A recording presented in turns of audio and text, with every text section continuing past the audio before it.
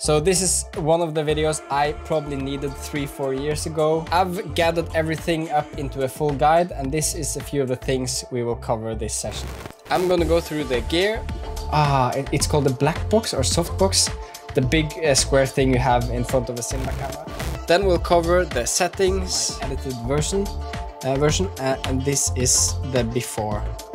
So I would argue that's a pretty nice image. I'll then talk about how you act and how to get in contact with people.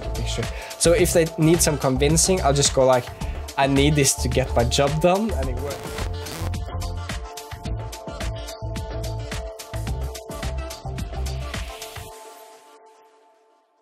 So my name is Hans Arne. The reason I'm doing this is mainly because there's not enough material for people to go after when searching or trying to learn nightclub photography. I've been doing it for professionally, let's say a year and a half. I feel I have some insight that might be useful to you. This will be a longer video. It's going to be more of a conversation. I have 10 quick tips on my channel as well if you don't have 30 minutes to spare. I have no idea how long this is going to be. Don't expect this to take 20 seconds. And if you're already bored by me talking nonsense, put the video to 125 speed or something, and I'll have this high-pitched voice and you can scroll through like you do on any social media. Yeah. Does that even make sense? I don't know. Now, if there's any cuts or unnatural transitions, don't be surprised, because it's probably just me talking in circles and not realizing before post-production. This is a more relaxed video. I don't have a script in the same way. I have started, but it's only the first 2 topics. According to people, I apparently know what I'm doing, which is then again why I believe I have something to say in this. I shoot like 3 nightclubs a month. Twice, 3, 4, 5 nightclubs a month, a couple of times a month. November, December is really quiet, but still. And if you're unsure of what I've done, you can visit either my Instagram, my website, or my YouTube, and you can see a bit more of my work. I think that was everything said in the introduction. We'll start about my gear, which I find is the most requested point during a walkthrough like this. So we'll just get it out of the way. This is my main lens, which is a Tamron 28-75 f2.8 lens. It's weather sealed, which is nice for alcohol. I have a clear glass filter, or this is actually a Pro Mist filter, 1/8, I think. Which is great for moody images, but at least something or a UV filter in front of your lens is almost mandatory while shooting nightclubs.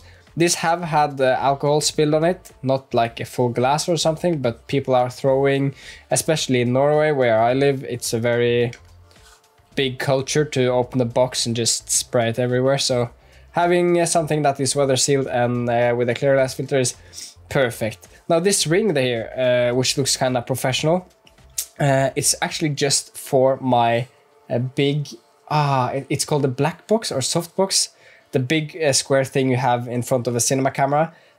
This is the adapter for that, and I actually just never took it off because it gives my lens a bit more resistance to bumping and stuff, just keeping it off your legs if you have it like this. It just looks okay, it gives it a bit more protection. I don't know, it looks cool as well. So that's my lens. It's not wide enough. I wish it had been like 24, maybe 20 millimeters, but 28 is what I have. And to compensate for the narrow view, I have a 20 millimeter Tamron. I'm not sure if it's a prime lens, but cheap as fuck. I think it's like 20, maybe 300 euros. Yeah, so it's very cheap. I do the same thing with a clear glass filter. I rarely use it though, because it's such a hassle to change the lenses during a shoot, because you'll have to go back, because I can't carry anything on me because it's too crowded and using a backpack and sling won't work, but we'll go through that later. But 20 millimeters and my then 28-75 is all of the lenses I've ever used in a nightclub. It does the job. You just have to get a bit further away from the subject. Super happy about it. Now, at the times I have used the 20mm, the images usually turn out pretty damn good compared to the 28, as they sometimes become a bit boring. But then again, I'm left with this huge limit in what I can shoot, so I usually just stuck with this one.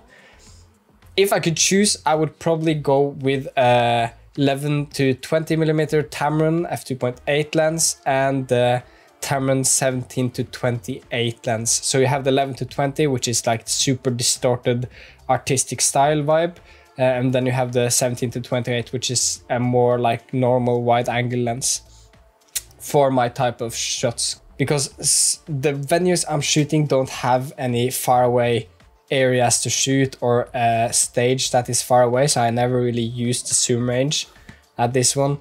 So 28 is more than good enough. If you are at like a concert or something, I would probably go with the Tamron 35 to 150mm, which is probably the next lens I'm gonna buy. Not for nightclub photography necessarily, but still. And if I could pick like super freely without any budget, I would probably just go for some of the G Masters 16 to 35 or the something to 24mm G Masters, which are great lenses, but Tamron beats the shit out of G Master lenses every single time when it comes to price and quality. So I'm gonna go with Tamron every single day of the month, and we can move on to my camera. It's the Sony a7 III. I've had it for years. It's a camera. The image quality is okay. It has okay megapixels. The video is okay. The rolling shutter is nobody cares, in my opinion. Like, I see all these reviews on the internet about rolling. I don't get it, but then I'm not that professional either. So it's a camera. It was top of the line for a few years when I had it, but now it's rather down there, and it's pretty cheap as well. So I would highly recommend the Sony a7 III. I wouldn't as much recommend the Sony a7 II, because that's quite far down there actually now. Maybe an R2 or some, I'm not entirely sure, to be honest. The Sony a7 III, with the capabilities it has, I just use the manual mode anyways.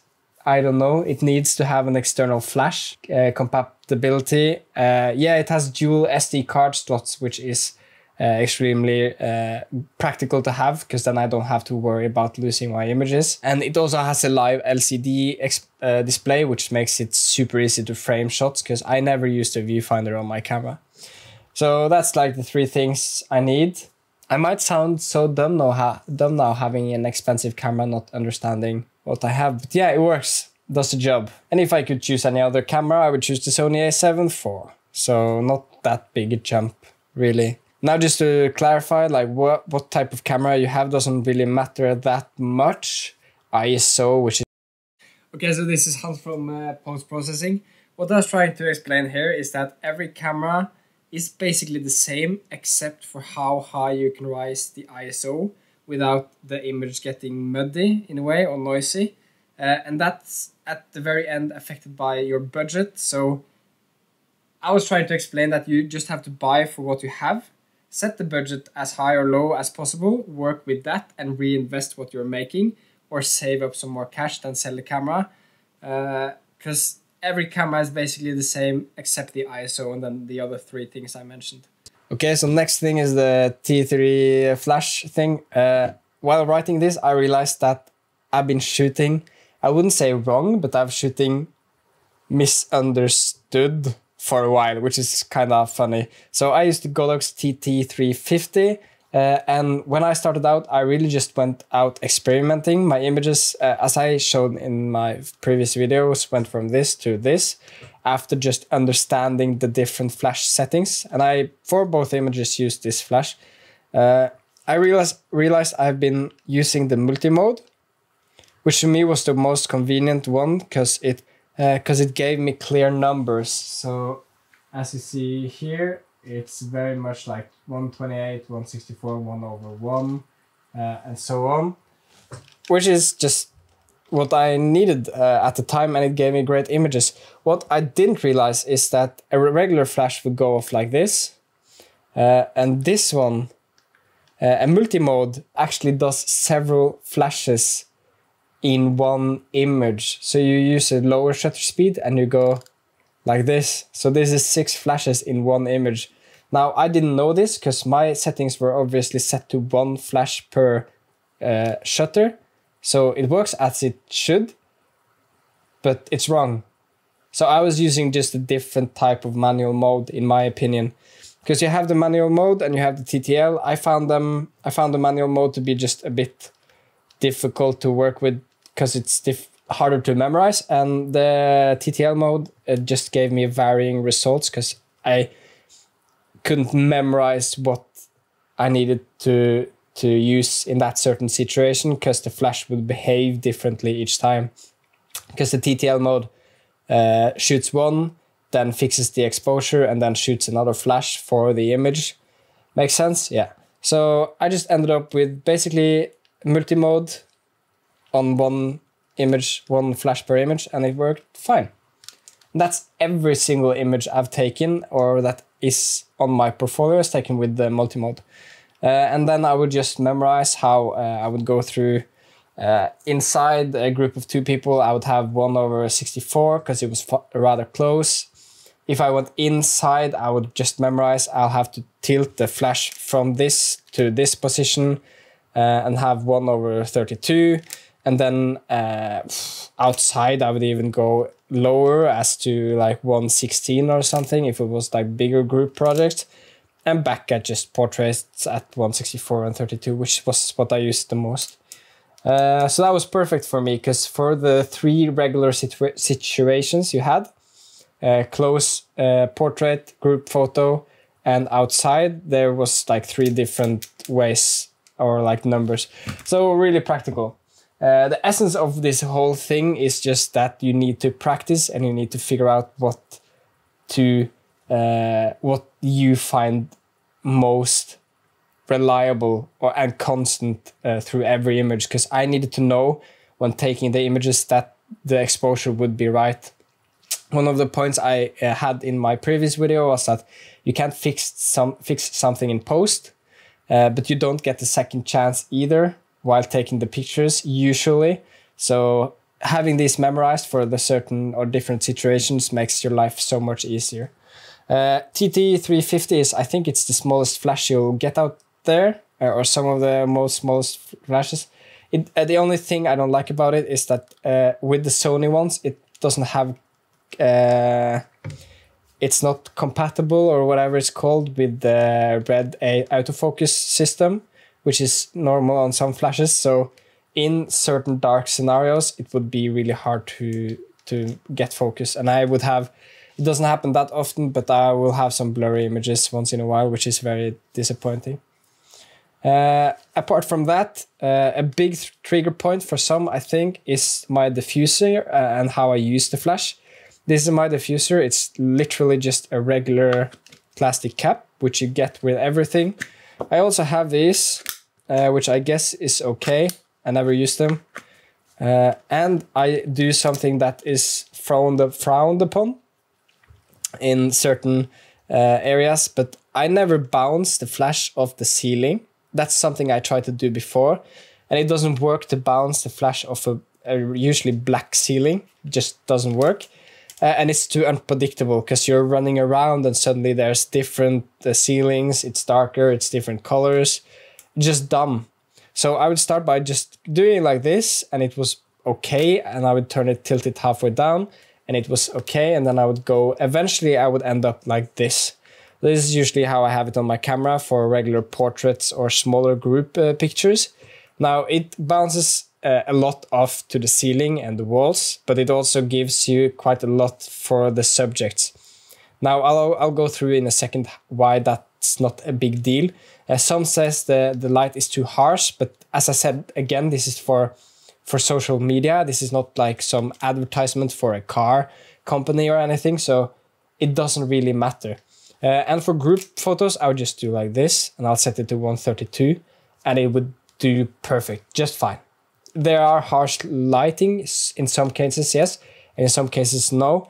And the time it saves me and the amount of shots it saves me to just find a wall there and maybe calculating it and then some will be correctly exposed because they're closer to, and then these will just point it at them. Honestly, I know it's like a unpopular move, but fuck you. Now, before we leave the topic of the flash, I think it's nice to clarify what I mean by the harsh lighting and stuff. So this is my website, this is my nightlife portfolio, and all of these images was shot with this flash in either this position or this 45-degree position. These first ones you see of a concert is in a 90-degree position at 116 or something like that. Very bright light, and there are some bright areas here, but the images are perfect. To me, they are flawless almost. Then when it comes to lighting and flash, you can't complain, works a charm. Here there are some lighting on her forehead, nothing really happening here, nothing here. This image, for example, is shot in a 45-degree angle at 164, I would guess, and at a very low shutter speed, maybe 1/20th, one something, yeah. This, I believe, is shot quite far away, then cropped, so probably a shutter or like a flash like this at 132, maybe.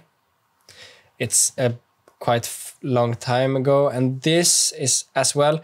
Yes, he's very bright and he's very white here, mainly because I didn't care to fix it. Secondly, it doesn't look bad.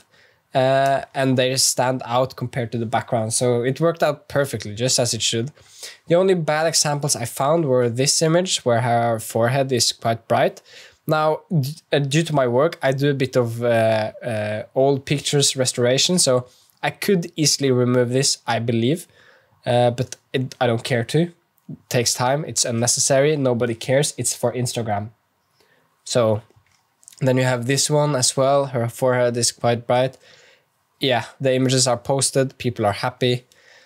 So that's the main point as well. These are shot in 45 degrees. This one is, this one I think is a bit brighter, but still 45 degrees because it's shot from above. Yeah, this is my website. If you want to go check it out, you can. There's nothing really you can interact with except seeing my images, but you do you.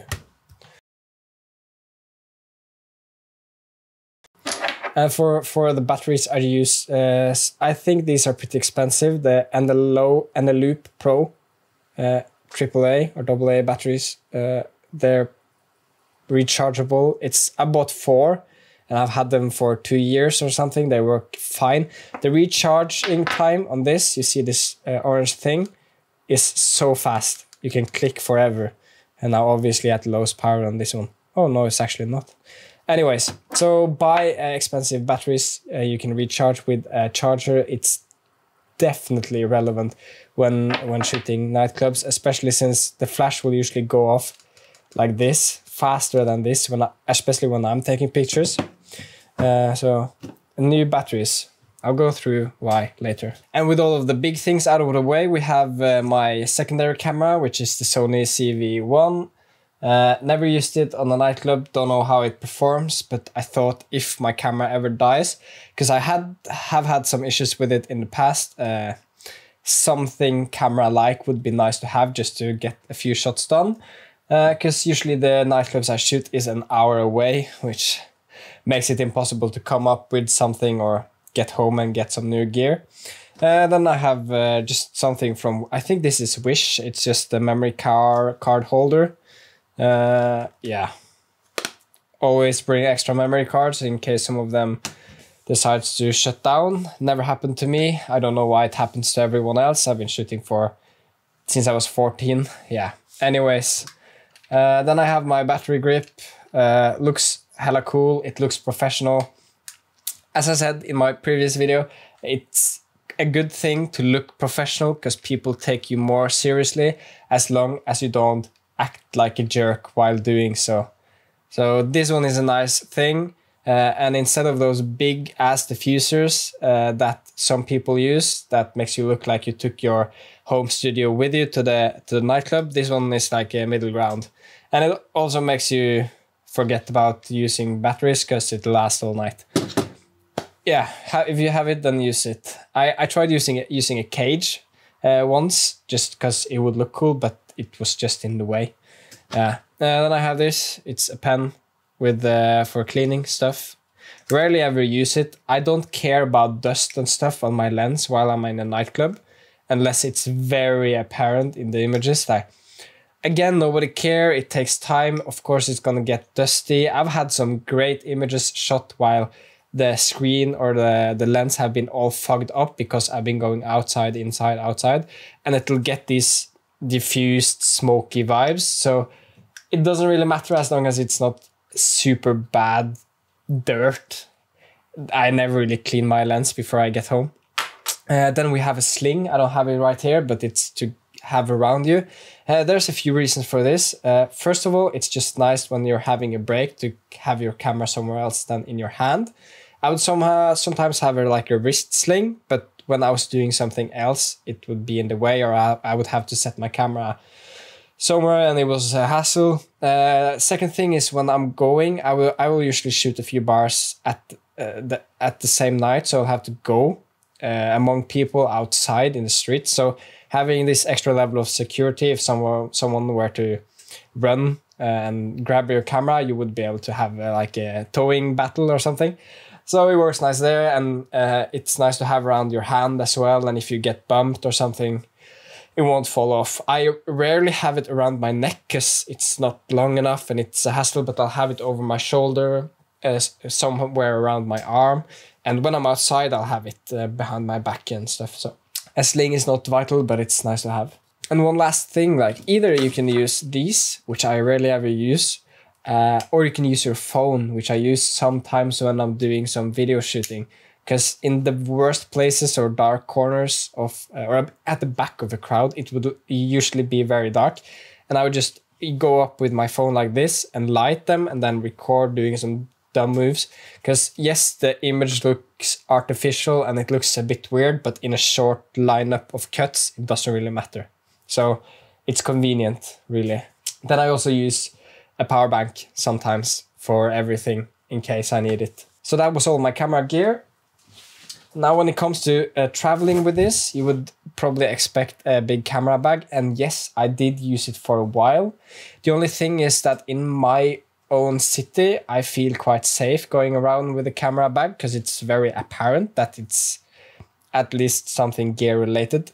But this is what I've ended up using in the bigger cities, which is in my case, Kristiansand, where I don't feel as safe. And that's mainly because the walk to my car is a lot longer and it's through the main streets and then away from the main streets. Because I can't park all the way up to the venues. And going through, yes, there's a lot of police, but there's a lot of dark alleyways as well. So this one, I'll usually just pack a smaller camera bag, like handheld camera bag, and put it into this. And it looks like a regular backpack, which makes your target on your back literally a bit smaller and more anonymous.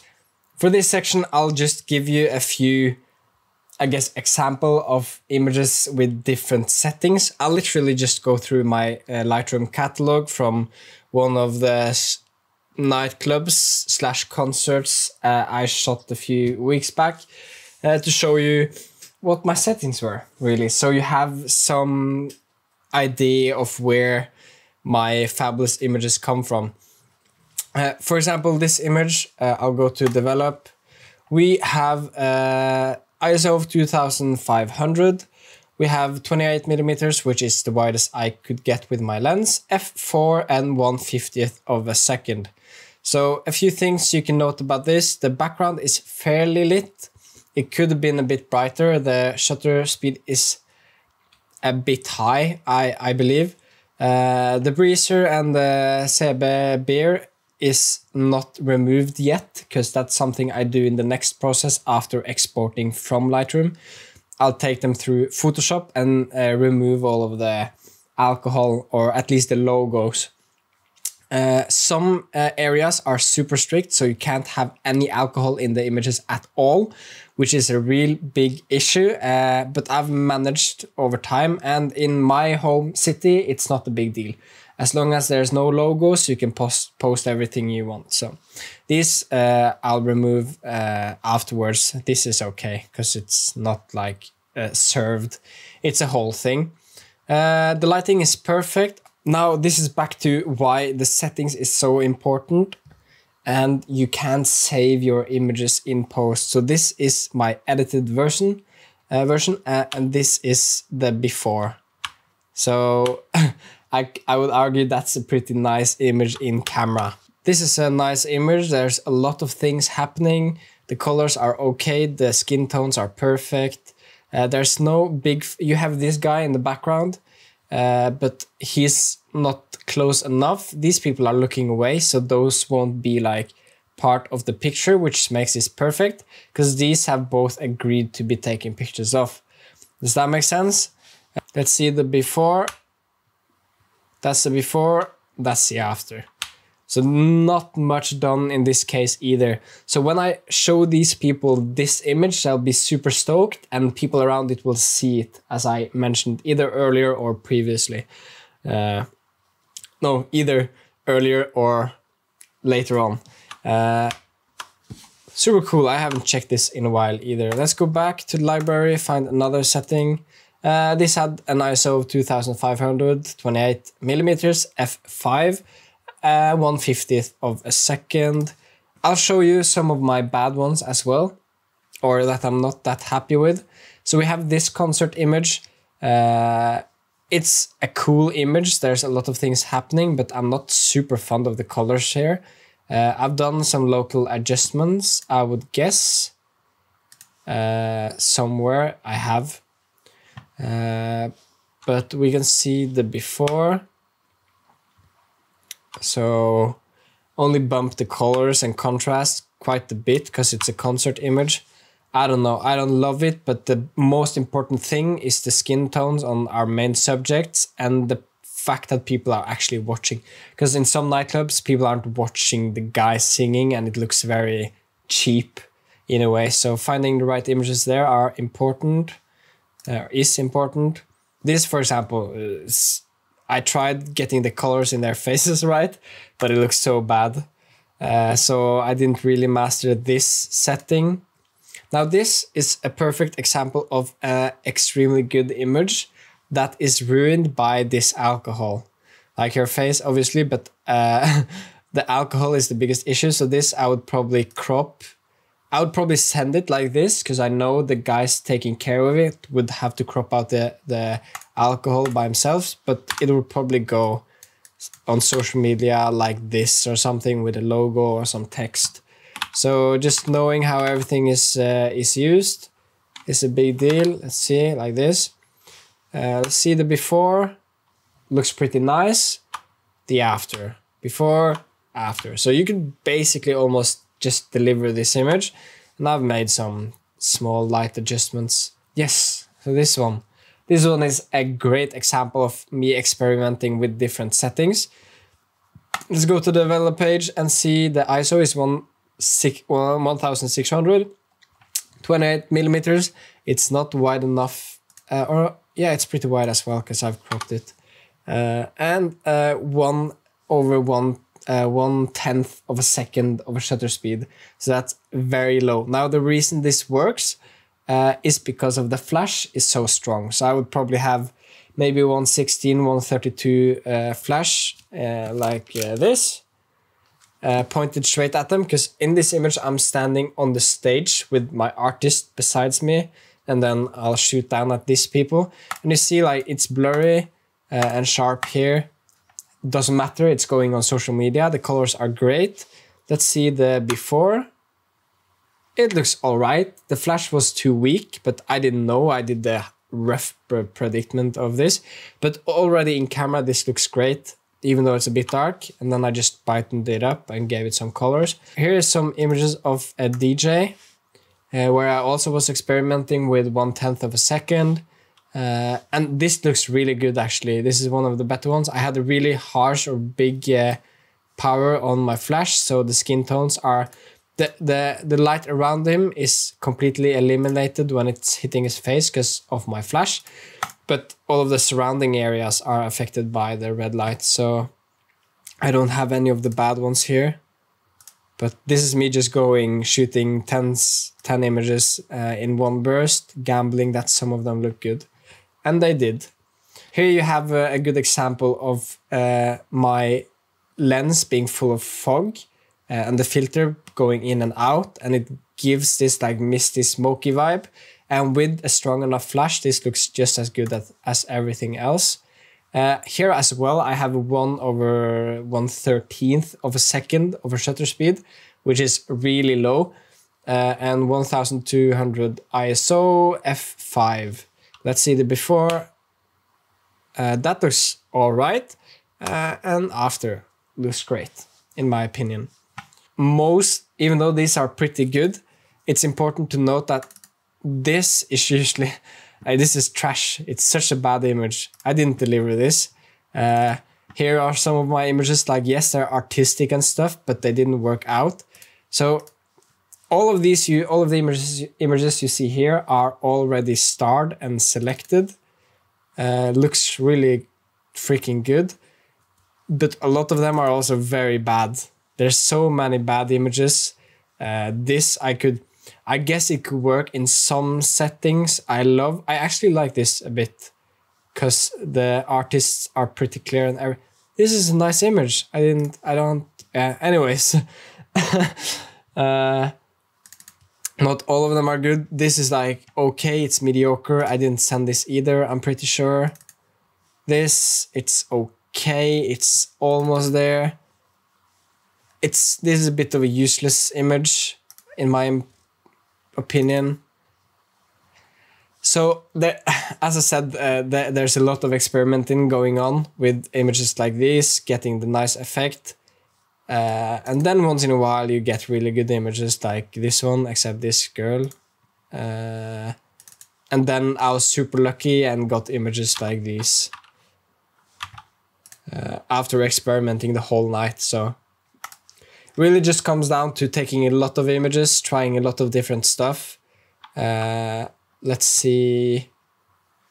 This would be an outside image, and I think this, if we just go...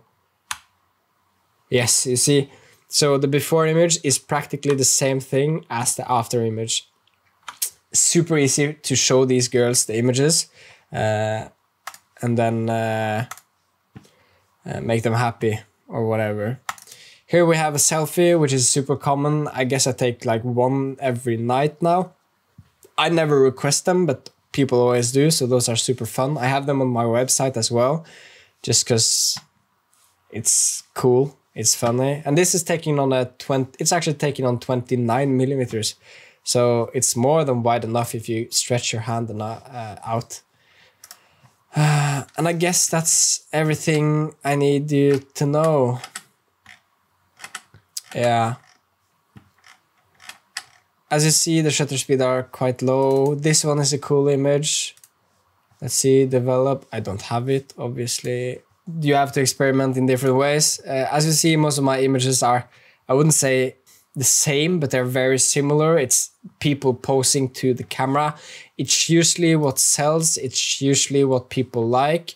You see, I love this effect here. This is me going like this with the camera while taking the picture. And it gives this extremely nice natural blur to the whole thing.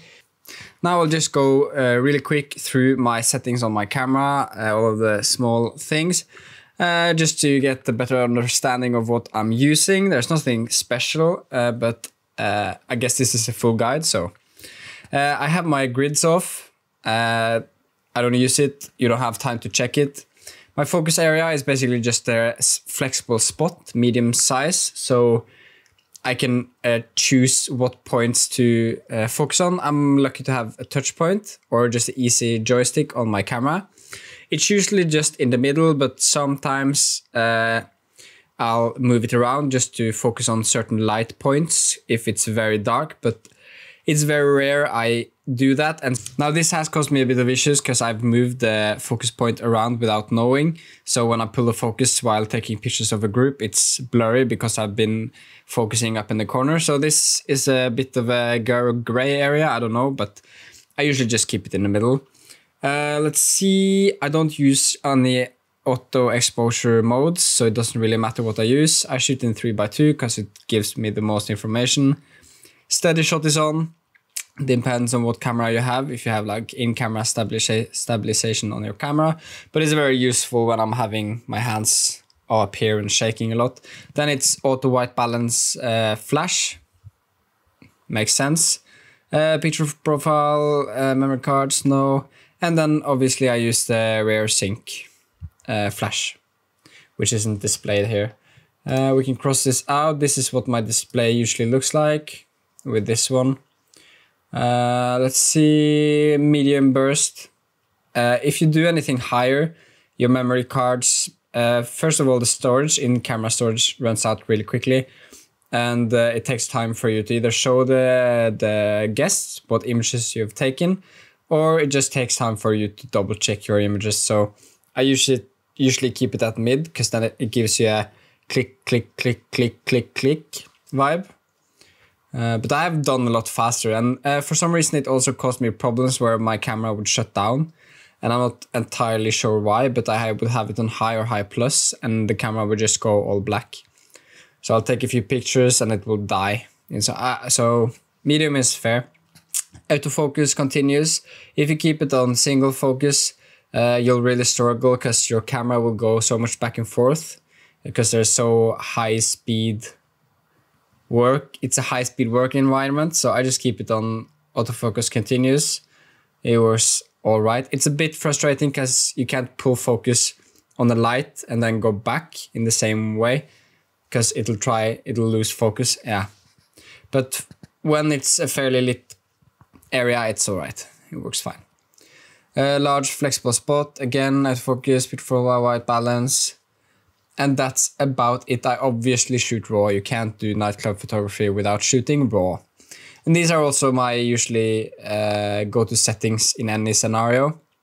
So 1/50th of a shutter speed for portraits or whatever, without any artistic vibe to it. F4, F5, F6, usually F4. If you use F2.8 or F1.8, you'll never get the shots you want, and the focus will never be on the eyes. Because if you want them on the eyes, you'll have to be very specific with a smaller flexible spot, and it's just going to be a mess. So just don't do that. F4 is fair. Everyone tells you the same, so listen to them, including me. And an ISO of 2500. I would even sometimes go up to 5,000-6,000 because it doesn't matter, because it's going on Instagram. And that's about it. Cheers. We have now covered basically everything when it comes to gear, I believe. If you have any questions, I'll answer them below. And now this next section is what I would argue is the most important one, which is how to act. I'll leave a link in the description for a different video. I'll also talk about it at the end, where I basically review another person filming himself in the nightclub and then explaining what he's doing right and what he's doing wrong. Because I believe my way of behaving in the nightclub is a bit different to or at least the American culture of photography. And I saw a few things that he could definitely, or those people could definitely improve. Anyways, I'll go through really quickly. When it comes to your camera, how to behave around your camera, never keep it like waist down unless you're very comfortable and aware of your surroundings. I usually keep it up here. I'll rest it on my shoulder or something, or keep it up back here. It's really the most convenient way to avoid getting your camera bumped into. If somebody ever bumps into your camera, it's not their fault. It's a nightclub. People expect to bump into each other, so you can't get mad at them. If they hit your flash or they spill alcohol, it's your responsibility and risk to be aware of those situations. Of course, if you're taking an image of people and they, for some reason, throw alcohol at you, then.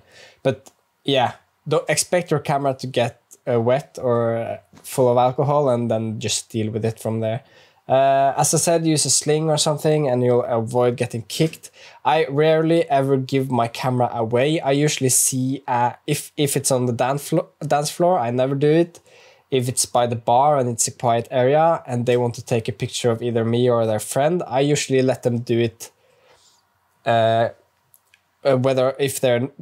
sober enough basically, or if they're able to hold the camera, because it makes it leaves tension, or it avoids tension.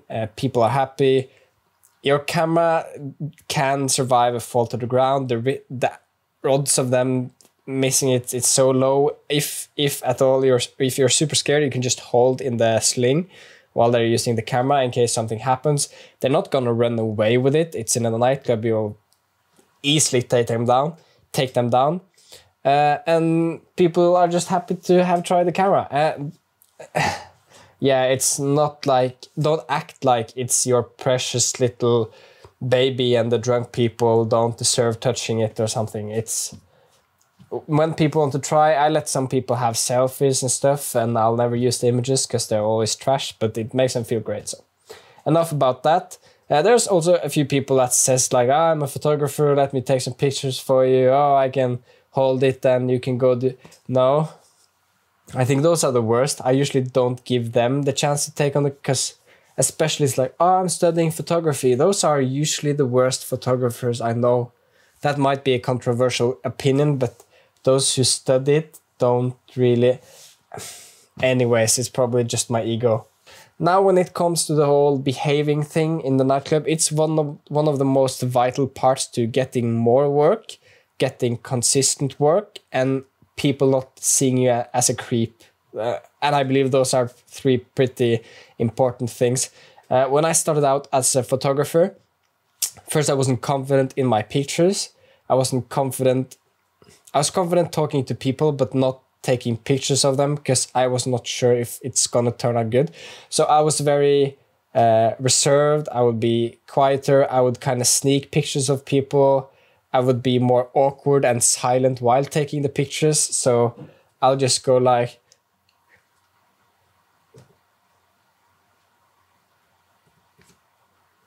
And that was it. And that's super soulless, boring, awkward. It doesn't work. So what I'll do right now, it's probably, this is not that cool, but I'll go like click, click, click, click. That's sick, and then I'll leave. And it's a completely different vibe. And so there's a lot that goes into small movements in your face, in your hands, in the way you take your pictures.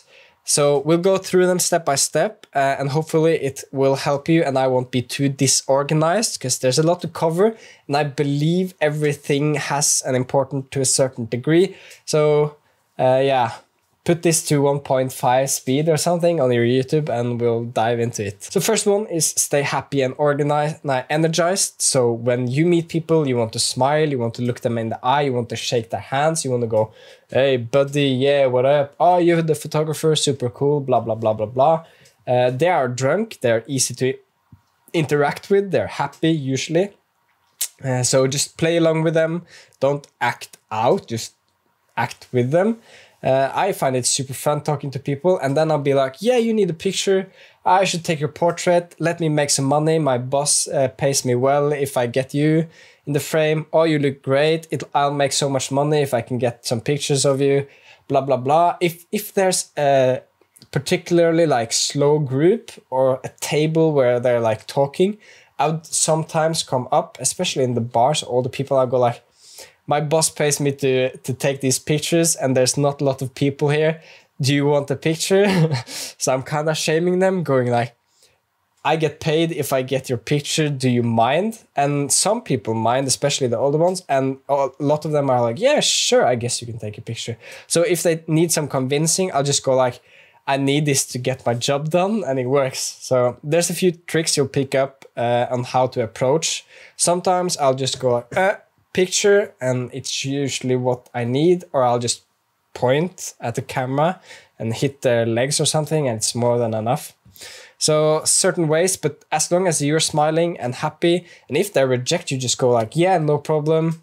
And if there's a lot of people, sometimes I'll say like, I'll probably forget and I'll come back, but just say no again, and they'll go like, yeah, great, great. So they don't feel like I purposely went back again when they were drunker or something. Does that make sense? There's a whole lot of like nuance to how to treat people, but stay energized. Then we have dress accordingly. It's the point in my 10 tips as well. You don't dress up in a suit. you don't dress down either. So I would go in something a bit more fancier than this, or fancier. Yeah, different, cleaner. Like I was going out to a party where I would expect to get alcohol on my clothes. Does that make sense? So it's not like a Christmas table, but it's, yeah. So dress like everyone else, it's perfect. Don't waste their time. So this is a big one, and it really comes with time, that you don't waste their time, and that's just knowing your settings, knowing the pictures. What I didn't do at the start was check after each picture, which I now do. So I'll take like 3-4 pictures, go like, yeah, that's great. Check the pictures really quick. The group is going away. If I see like this has great potential, but the image is trash, I would go back and be like, I'm so sorry, the image turned out super bad. Can I get another one? And 9 out of 10 times it's enough. And they'll go, yeah, sure, of course. Because I didn't go like, oh, I need another one, because it doesn't make sense. I just went like, I fucked up really bad.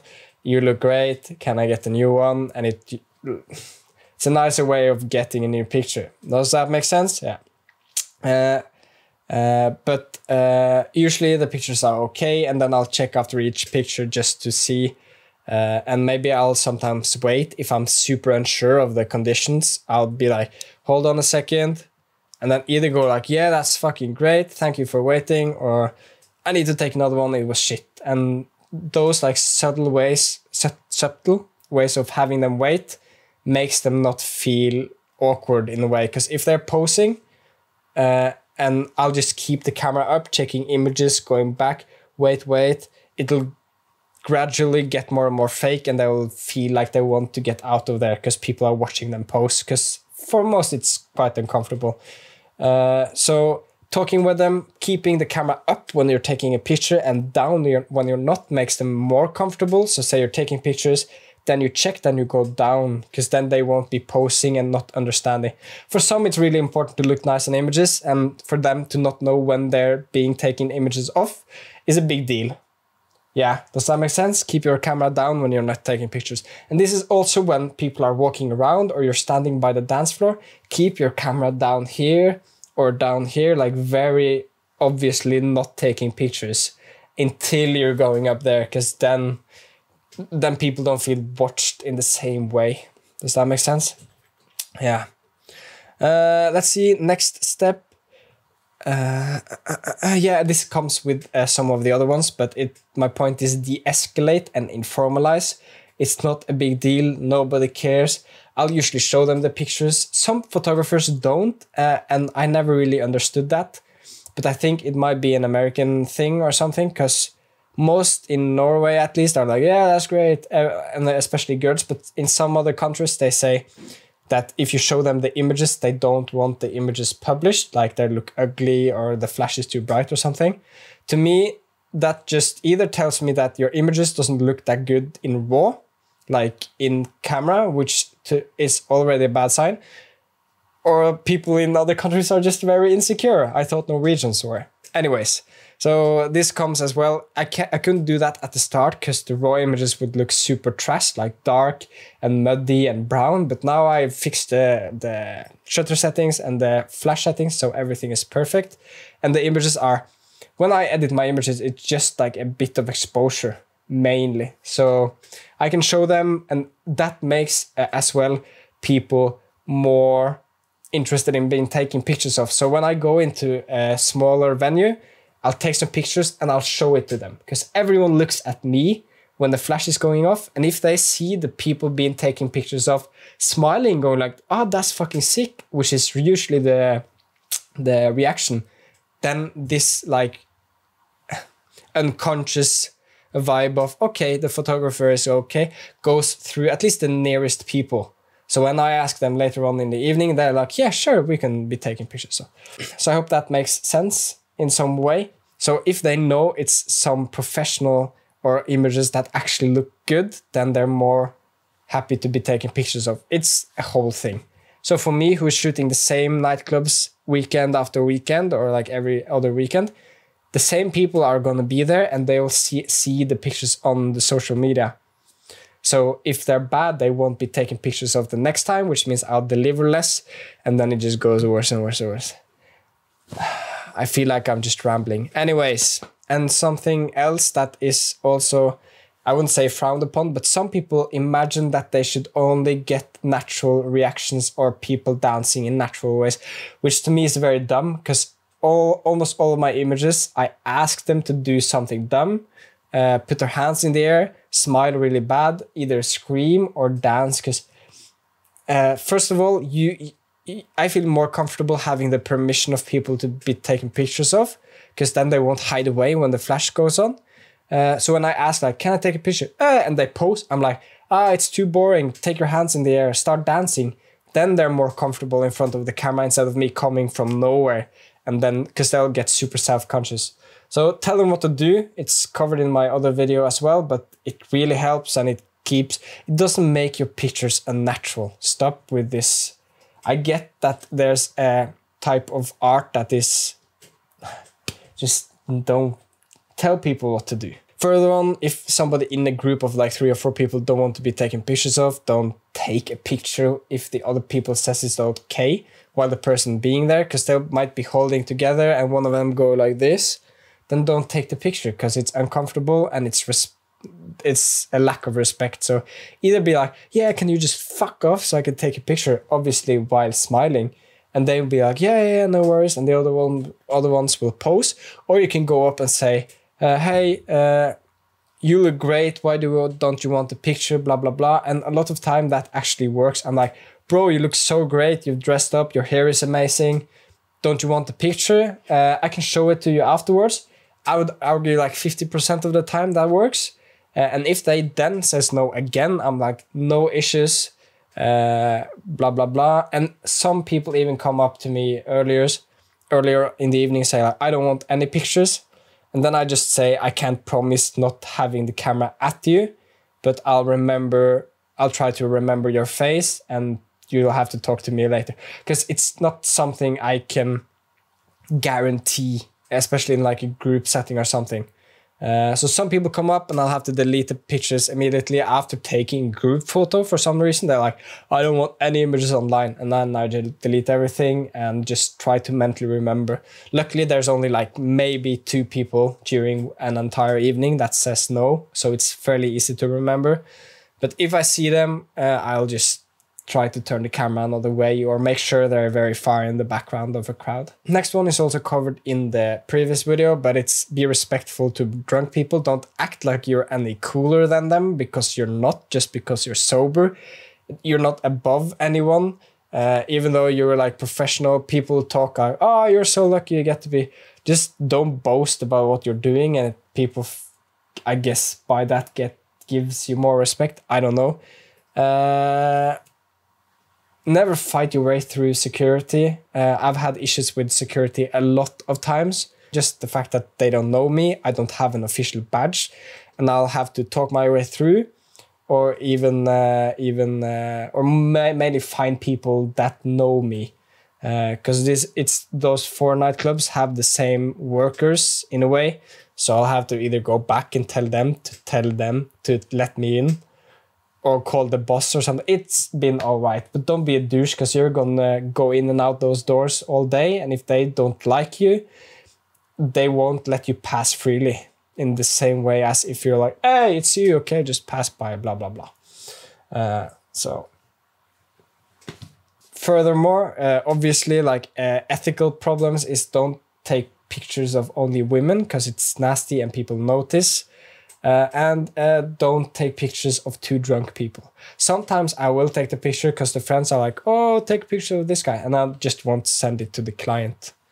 So you have to judge if the person on the image would be comfortable having the image online, which means if their face is super weird, unnaturally weird, they're definitely too drunk, or they're flashing their tits or doing.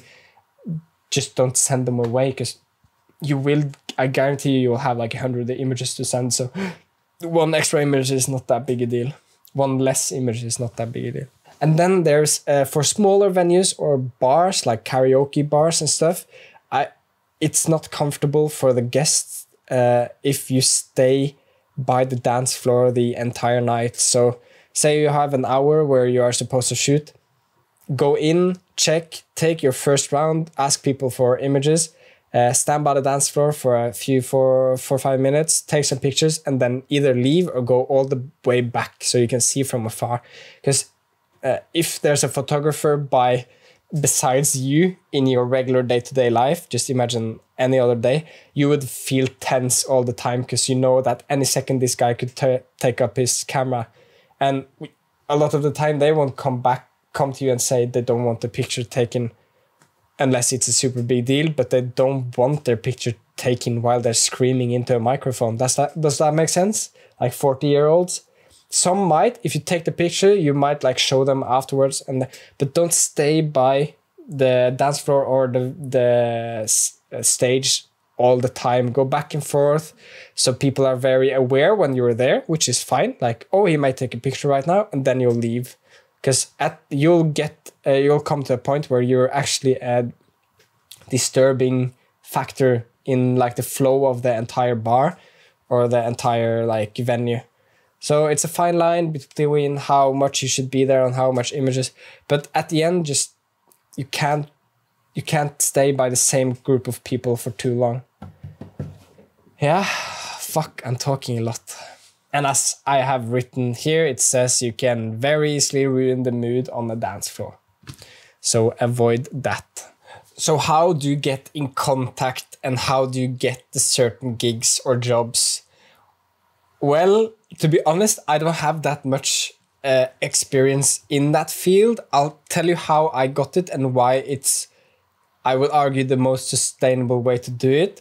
But it's obviously family and friends, workplace, talking to people, reaching out on social media. But I can't honestly say I've done that. The first job on the nightclub I'm still shooting today is through a nightclub I already worked in. And then I was like, I do photography, I can bring my camera, I'll do it for free or for cheap. And it was the worst images I've ever delivered, but he was super happy. And I gradually evolved, got more confident, and so on and so on. So the way I got my biggest gig, which is 4 different nightclubs a couple times a month, or at least it used to be a couple times a month, was 4 nightclubs under the same umbrella, I guess you can call it. And it's a funny story, actually. So if you've come this far, you can hear this as well. The way I got this was by talking shit to a person that was a guard at the festival I was working at. And I was just bored because I had time off. So I was just talking to this, I would argue she was a stranger at the time.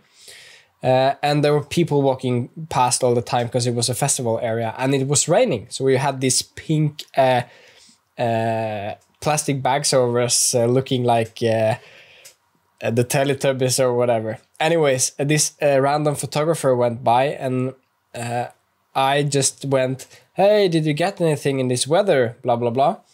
And basically out of nowhere, he went like, nah, but I know you and I have some jobs that I'm quitting. Do you want them? And that took me a few seconds to process, but he knew my name. He knew my pictures that I had taken at the previous club I was working at. He knew I was free, basically. And he was quitting his job at this umbrella company doing nightclubs in a different town. And he said straight out like, if you want it, I'll recommend you. And if I recommend you, you'll get the job. And I was like, yeah, sure. Send me a text or something. And we exchanged emails or something. And within, I think like 1 or 2 weeks, I got in contact with this umbrella, all these nightclubs, and was hired basically, or for a test shoot where I over-delivered as fuck. And they hired me for the next months. So that was super surreal because I didn't know this guy, but through Facebook and some local groups I had, I guess, posted and my website was online. So that was sick. So basically getting your work out there through family, friends, Facebook, I don't know, is the way to go, or at least from my part. I have tried to reach out to individual bars and nightclubs in the same town, and it didn't really work. Just cold calling them, going like, I am a photographer, this is my portfolio, which is quite a big one at the moment. I shoot a lot of nightclubs in your area. I've been shooting for a while. Hit me up if you're interested in cooperating. And one of them had an extremely bad photographer. And they were like, no, we have a regular one. We don't need another one. Thanks for reaching out. And let me just say there was a reason I reached out. And someone just didn't respond. So cold calling people hasn't worked for me.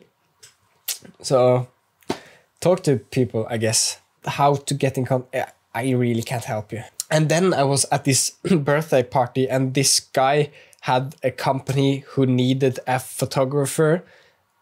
And the next weekend, and we just casually came in, started chatting, and I got work there as well. So it's just about talking to people and letting them know that you do photography. That's how I do it.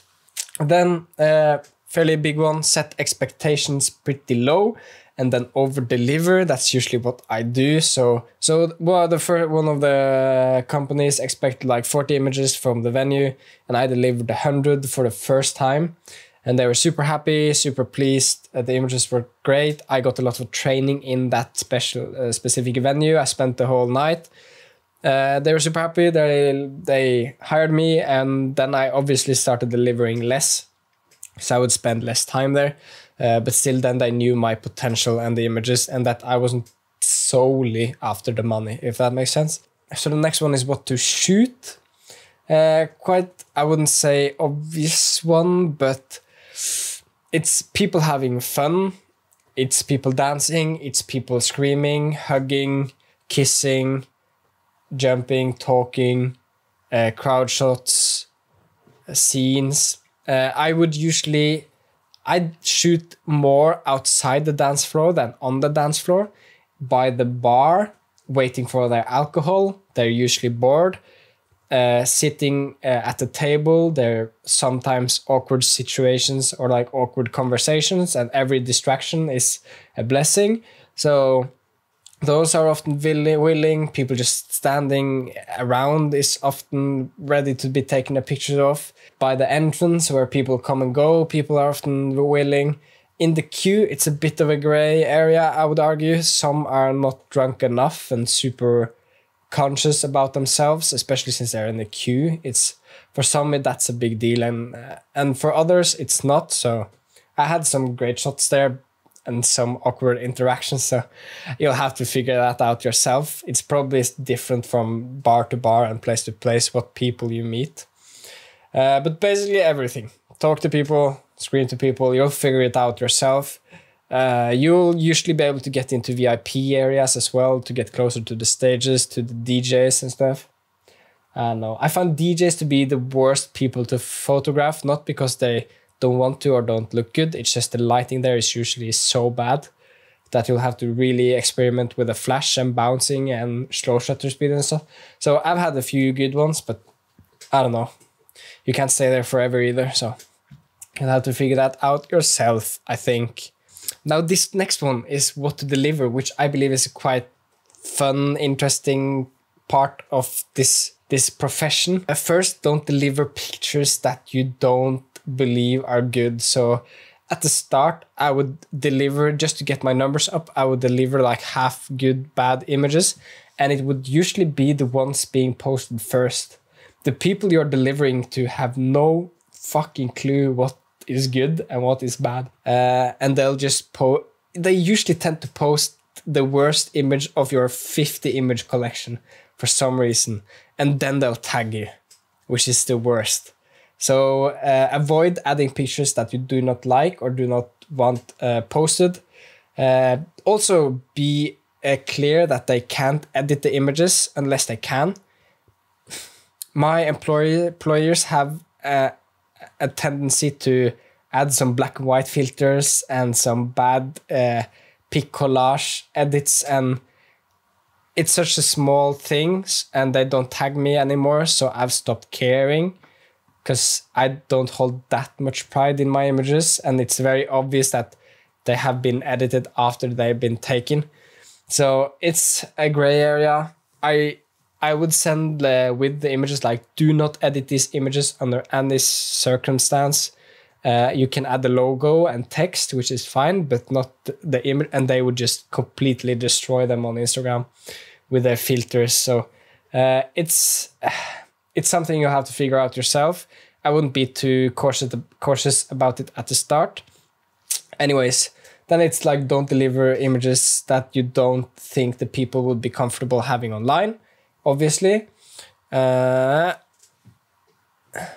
It's also not dangerous to deliver several images of the same subject. So if you have a group of people posting, they'll have like 3 different variations of that. And that again, if the people posting the images are a bit more professional when it comes to that, which is some of my employers, they'll be more able to pick out what image fits best for their purpose, or what social media they'll put them, and they can use them several times. So I'll usually just add them some extra, sometimes to add numbers, but my numbers are pretty high anyways, but it gives them more flexibility. I also have agreed beforehand with one employer that I won't crop the images that much, so that they can crop them later for Instagram, because I shoot all my images horizontal in a regular, I don't know, 16:10, 3:2 format. And for Instagram, it's 4:5. So they'll have an easier time cropping and getting everyone in frame if I just leave some space around them. So that's also something you can come to agreement with, but I wouldn't. First, it makes your images look better on social media because you deliver them worse. And then the employer would be more happy as well, because it's more like a cooperation between all of them. It's also super different from employer to employer. This certain case, it's one person in charge of posting on social media, so it's a lot easier to cooperate with those people. Never have a personal signature on the images. Just that's if you post images on Instagram and you have signatures of a wooden landscape on your Instagram page, stop doing that.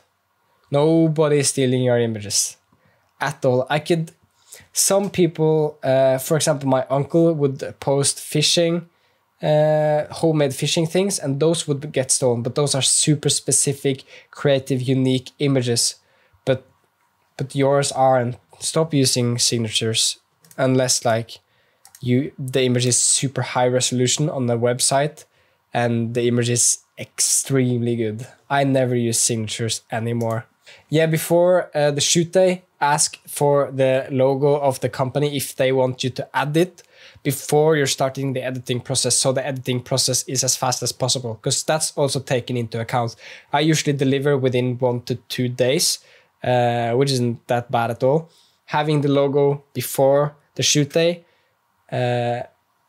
leaves all of the trouble with emailing back and forth after the shoot day, delaying your delivery time, giving you a worse impression. And most people don't tag me at all. I never get tagged in my images that I post because I'm paid. That's why I'm paid. Some people do, it's fine. How to deliver the images is also quite a big issue for some people. I find it quite a big hassle as well, because most people, club owners, are not that well driven in computers, which makes them unable to download certain images in high quality. I would have employers like screenshot their Google Drive folder. It would be a mess. So I still use Google Drive because the people I'm working with have adapted to that, and it's the easiest and cheapest way I've found. So I just upload everything to a folder. I usually call it the club name, and then I have like dates for each folder so they can find all of their older images by going there. I also pay, I think it's $5 a month or something for extra storage on Google Drive. Works a charm. Just give them clear instructions on how to save the image and not screenshot the image, so then don't mess up the quality, which they usually do anyways. But Google Drive is okay. It's not perfect. It glitches. It's slow. I wouldn't really recommend it, but that's what I'm working with. When it comes to payment, this is also a bit of a gray area, where to trust, when to trust. From my previous, the first gigs I had with the employer, I would either get cash or like PayPal or whatever it's used in your country, because it was so low amounts of money, or they would just write hours as if I was working. And I would just take the pictures and then tell them what I would take in payment. And it was a trust process because I had already been working with them for 2 years. So of course, they were going to pay me according to what we had agreed on earlier. When it comes to these newer ones where you don't know them, they're a bit far away, they're a bit distant, doesn't always answer your emails, I have been very strict on getting either a contract in place or the payment done before the images are sent, just because that's how it's supposed to be. Not that I necessarily don't trust they won't pay me, but because it's a bad habit for them to not pay me when they are supposed to. So over time, obviously, trust came into the picture and blah, blah, blah. But I would have them pay me on advance, and then I'll just make sure they at least answer my emails and are clear on the payment. The times I would bump my prices, I'd be like, this is okay, and they wouldn't answer, and I wouldn't deliver the images before they agreed. Because sometimes you just know you're going there, going this Saturday and this Saturday and this Saturday, and through that month you'll go up in price or whatever. You need to be in constant contact with the people responsible for you. So don't be too big a deal. I would, yeah. Getting paid beforehand is also a bit like difficult. Now we're really closing into the end of this video. It's been a hell of a video to record, but I have a few things or a point that's called problems I have encountered, which I would go through real quickly. There's also, for some reason, people wondering if I'm just a regular guy with a camera, which also builds into all of this professional things or stuff or acting, that people think I'm just some guy in the town with a camera taking pictures of random people. So that's also something, I don't know how to fix that. I would say half of the people I'm encountering is like, what are you doing with the camera in this club? Why are you here? I'm working for the club. What? Huh? So that's surprising. And some people also don't want to be taken pictures of because they think I'm press. They think they'll end up in the local newspaper. And this is mainly in the older like bars, because it's not uncommon for press or journalists to go into bars. So just clearing that out as well. Yeah, people think I'm press sometimes. I just tell them I'm not, and suddenly they're super happy to be taking pictures of. You also have to tell them, usually when they are like, where are the images going? I'll just go like, I don't know, I'm just sending them away. Or I'll go like, I guess it's social media. Because at the start I didn't know. Now I know a bit more about where the images are ending up. But that makes, for some reason, the people less concerned when you're like, I don't know where the images are going. I'm just working. Acting super dumb, and they're like, that's dumb as well, let's pose, and people are super happy. I don't know. Lights ruin the pictures. This is like the DJ booth where they have like strong blue lights or green lights for some reason is very common. I really hate that. And that's when using your flash to overpower those lights is very important. Yeah, so that's the thing. Alcohol, I never drink. Ever. People offer me drinks all the time. I have done it once. It was like a beer, and it was somebody I knew, and they were like, take a sip. I was like, okay. I don't know, just obviously don't drink while working. That's unprofessional as fuck, but yeah. People want the pictures sent to them. So this I handle in a very efficient way, which is I keep my business card in my pockets, and if people are like, oh, those images are so good, I'll just hand them the business card when they ask for the images and say, you can contact me, I won't contact you, and they never contact me. So instead of either, maybe they can follow me on Instagram because that works as well, but I never like, oh, I'll need to get your number or I'll text you.